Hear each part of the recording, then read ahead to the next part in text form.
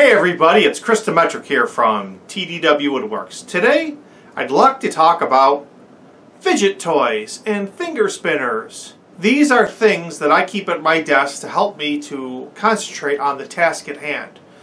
You've seen people that click their pen, click, click, click, click, click, click, or that tap their pen or tap their feet. These are all types of fidgeting behavior that people do to keep their self calm and engaged in the task at hand. What you may not know is for the last decade and a half I've been doing tech support. I do telephone tech support with the general public. Everything from TV to internet to phone. And some of the support is long, mind-numbing, simple tasks like simply putting batteries in a remote or how to plug in a modem. For me, these are very simplistic tasks and my mind seems to wander, but when I have my fidget toy, when I have my desk toy, what I've determined is that if I have something that's maybe not as engaging or interesting as I would like it to be, and I can't sustain my focus, the additional sensory motor input that is mildly stimulating or interesting or entertaining helps my brain to stay fully engaged at the task at hand. It allows me to sustain my focus on the primary issue and become more focused in what I am doing.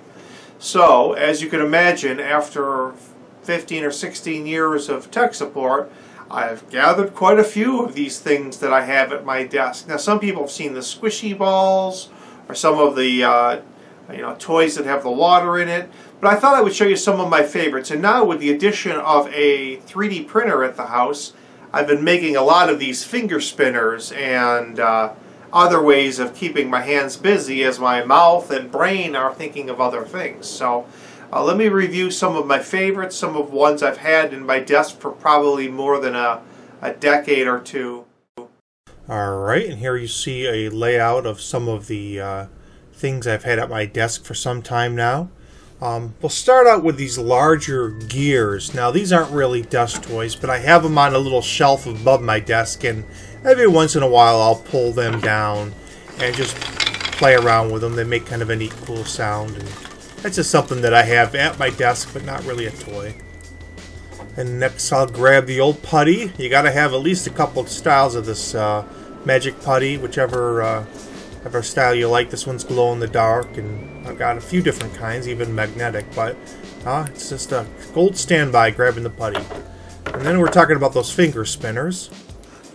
Some refer to them as a hand spinner or finger spinner, but this one here is like a cog at the end of it, and it spins pretty freely. And I don't know, like I say, you got to kind of get it in your hand and use it. You'll get an idea of what I'm talking about here. Now this one I don't like as much because it's a little wider, but let me show you my other ones I like. I really like this 5 and 3-sided one. They spin super long. What they're using is an old skateboard bearing in there, and they'll just keep spinning and keep your fingers and hands occupied while your brain is thinking of other things.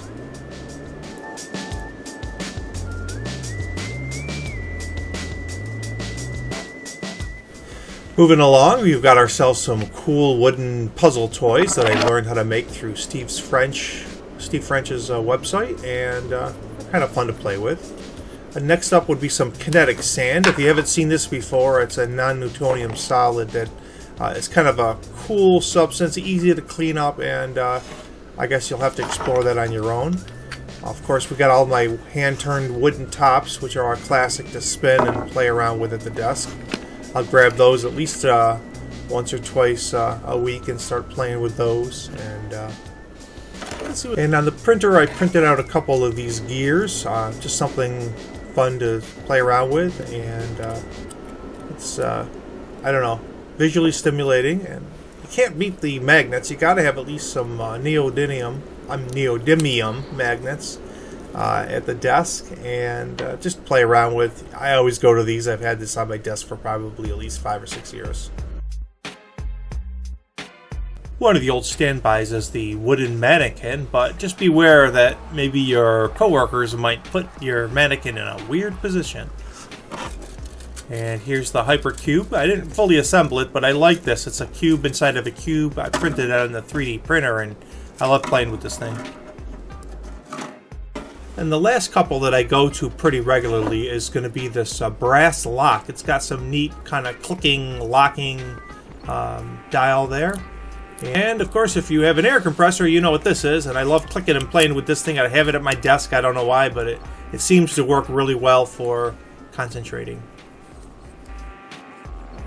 So the next time you're at your desk and you grab that toy to play with, just know that you're doing your brain good, because fidgeting with something or doodling or playing with clay, it's all keeping your brain alert and stimulated so that you can edit this video or whatever you might be doing. So feel free to grab that fidget toy, put it in your pocket every day, get your brain working for you. So thanks for watching. This is Chris Demetrick from TDW Woodworks, and you have yourself a great day and get that brain working.